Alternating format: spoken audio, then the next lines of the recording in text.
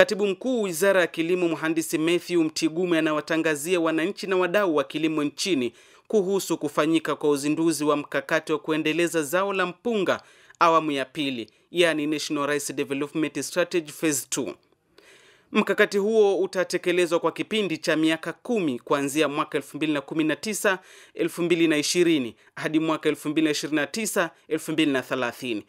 Uzinduzi huo utafanyika tarehe 16 Disemba mwaka 2019 katika ukumbi wa Mkutano wa St. Gaspar jijini Dodoma kuanzia saa 2 kamili asubuhi.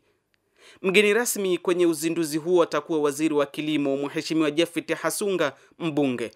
Wadau wa zao la mpunga na wananchi mnaalikwa kuhudhuria kwenye uzinduzi huo. Imetolewa na Katibu Mkuu Wizara ya Kilimo, Dodoma.